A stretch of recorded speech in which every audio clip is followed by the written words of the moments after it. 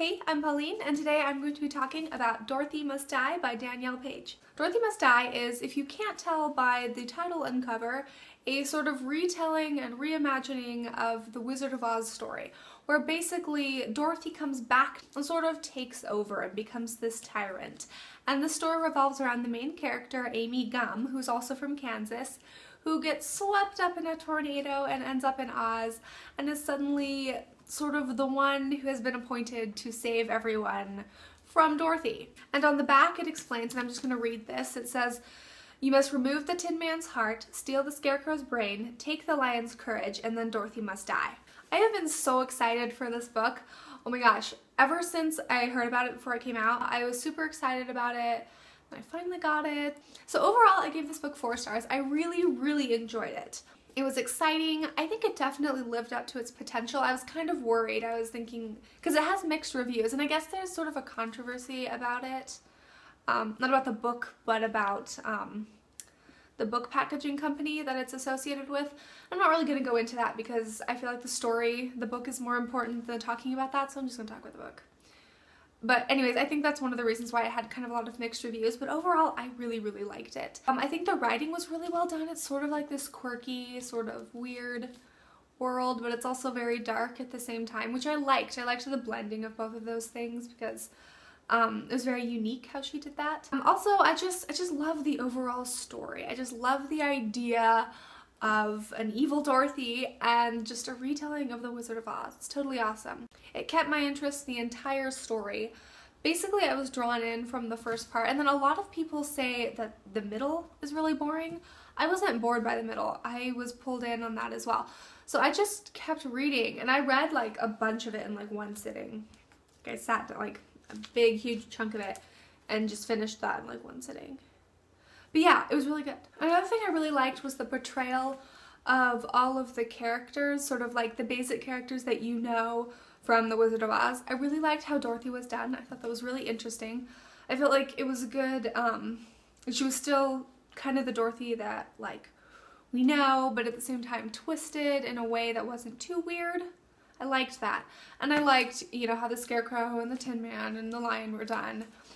I also really liked the witches that Amy sort of joins, I guess, in order to fight Dorothy. I forget which one. One of them is like, you know, the Witch of the North or whatever. I think it's Gert. It's one of them. But I liked that. I liked that they brought the Witch of the North in. I liked the side characters. I felt like all of the characters were well developed, even though there's a lot that are only in there for like a few chapters. Like there's a lot of characters that just kind of come and go, but I feel like I understand them in the short time that they're there, and I feel like that's just really well done. That just shows good writing. Some of the things I didn't like, I didn't really love Amy Gum as a character. She was just a little bit irritating. I'm not sure why. I mean, like I can't put my finger on what it was exactly that bugged me about her, but I just didn't love her as a character. I guess I didn't really connect with her very much. She's very sarcastic and kind of snarky, and I don't know, I just didn't really connect with her character very well, but at the same time, like, I did understand her. I think her character was done well. I just didn't really like her as a person all that much. But she was done well as a character, I'll admit. Another thing that I didn't like, and is basically the main reason this book is 4 stars and not 5 stars, is that I didn't know it was going to be a series, okay? I didn't know it was going to be a series. And I'm just so sick of series right now.